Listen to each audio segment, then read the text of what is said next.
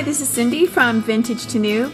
Today we're going to be making this adorable apron with an attached hand towel to it. Very convenient. My mom was my campfire girl leader. We made aprons just like this back when I was in grade school. We hand sewed ours, but today we're going to use a machine, and this is a really quick and easy way to make an apron. So without delay, let's get started right away. So let's look and see what there is about this apron that's a little bit different. It has an attached hand towel, so when you're doing dishes or you're washing your hands when you're cooking, you can just reach down and dry your hands off. A cute pattern, but it also has a hand-sewn hem in it. And if you would like to know how to do a hand-sewn hem, you could look at the video right up here. You could also just sew this by machine. When you're deciding to make an apron, you don't really need to have a pattern per se.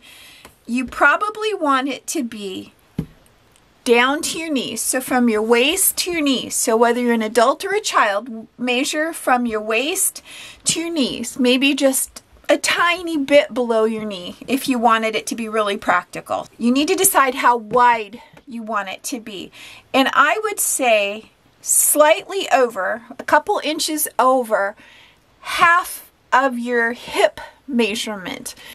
That would work for a child or an adult.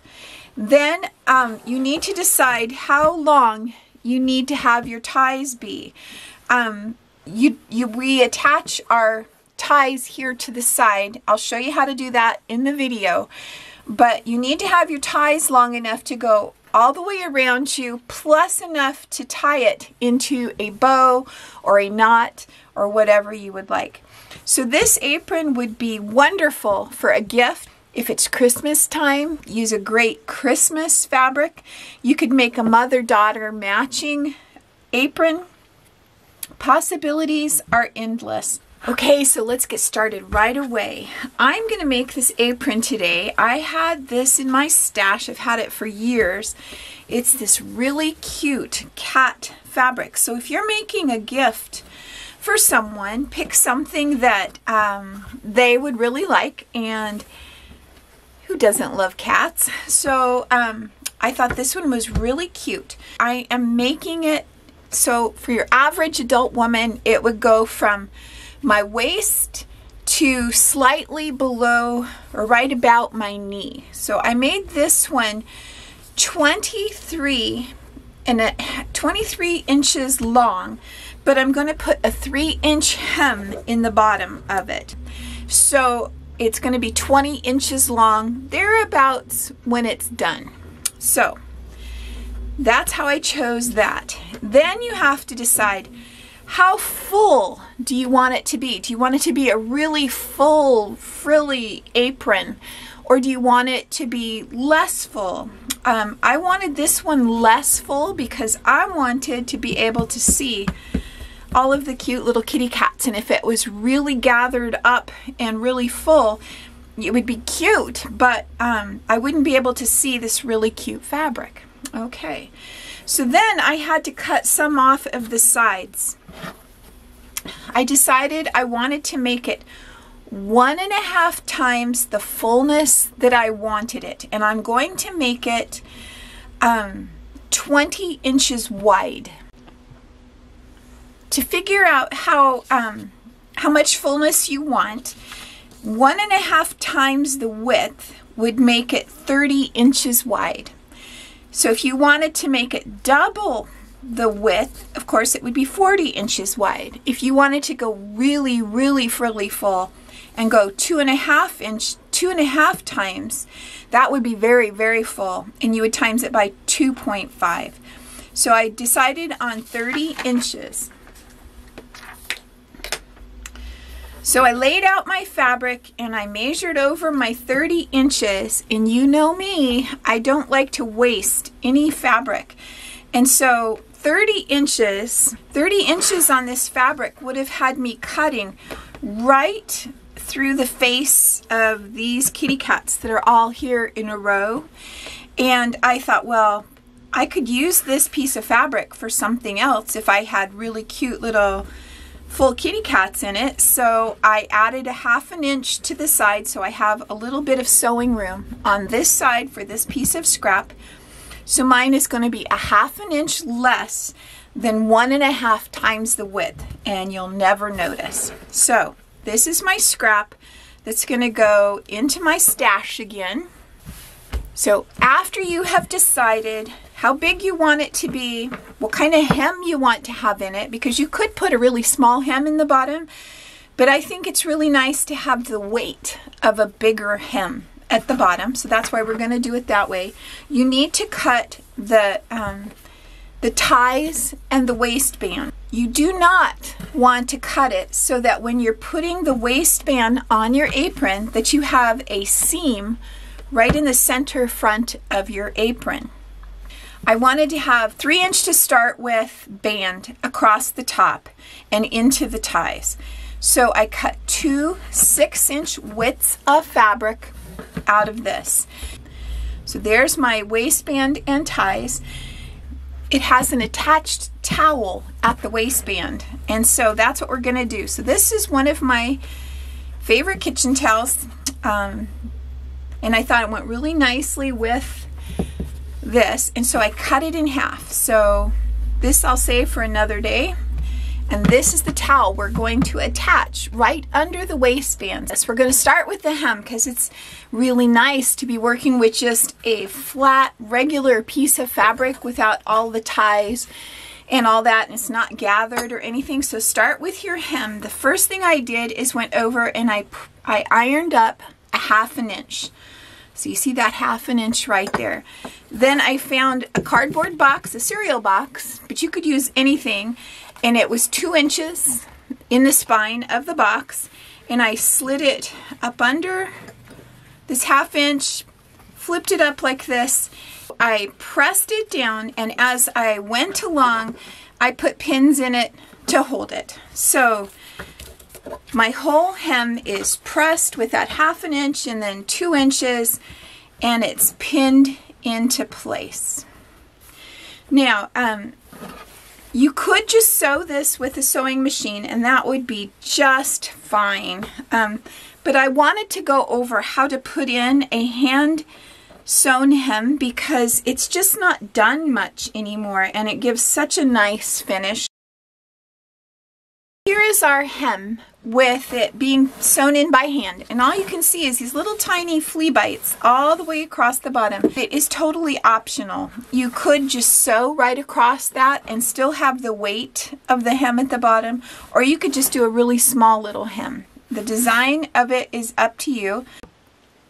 So we're ready to start work on the waistband, and so we wanted the front part of our apron to be 20 inches. So I cut my waistband 20 inches. Then I took the other width of fabric piece and I just cut it in half. All right, so there's that. And if you're bothered by it, you can take off the selvage edge. I don't think I'm going to. I'll show you why in just a minute. So what we're going to do now is we're going to place right sides together, and we're going to sew the ties onto each side of the waistband like that. So here's what the waistband looks like. So here's the center section. I used a 3/8 inch seam, pressed it open, and here's the ties that go down the side this way. So now let's go ahead and set this aside. The next step is to take it over, and I folded up a 1/2 inch and then a 1/2 inch, and I pressed it, pinned it, and sewed from the top to the bottom down, folding over the hem at the bottom. So this actually strengthens your hem just a little bit, and gives you a nice finish along both edges. So our next thing we're going to do is gather the top to fit the waistband. Our next step is to gather the apron portion and match it to the waistband in between the ties and sew it on. Okay, and if you need to know how to do gathering, There's a video right up here that you can check it out, and I'll show you exactly how to do that gathering. So now we're going to take our towel, and we need to decide. You can do it several different ways. You could gather it up and make it nice and full here on this side. That's one way to do it. Or you could fold it up so that it's a little bit smaller, and then just kind of sew it here on the side, and it would be a little bit neater. So here it is sewn on, and part of my decision making is I'm right-handed, so I want it on the right-hand side. I wanted to make sure that this little center panel with these cute little kitties all the way down showed, and then all the kitties that are covered up are repeated over here. So the next thing we're going to do is we're going to turn it to the wrong side, and we're going to match up our waistband side seams right here, just like that. And we're going to sew a 1/2 inch seam all the way down to here. And I am going to cut this. This is why I didn't bother cutting this off. I'm going to cut this at a 45-degree angle. So I'm going to sew down from the waistband all the way down at a 1/2 inch. I'm going to get to here and pivot and then sew off the end right here. I'm going to do that on both sides.